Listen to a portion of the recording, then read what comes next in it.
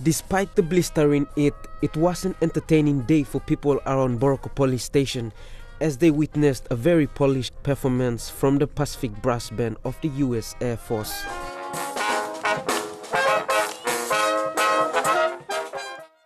The band's public affairs officer, Senior Sergeant Master Greg Bluthman, said the performance was one way for the band to show its appreciation to communities in Port Moresby.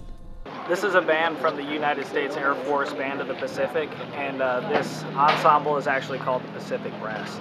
So it's a 6-piece brass band, and this is a way for us to come out and say thank you to the people of Papua New Guinea.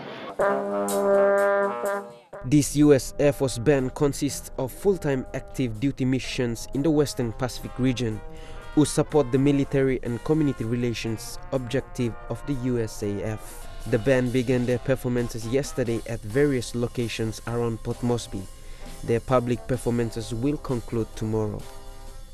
So we did 4 different locations yesterday. We went to the Port Moresby General Hospital, and then we went to the National Library.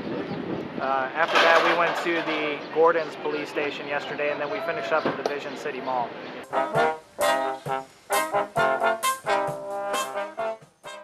Suli, National EMTV News.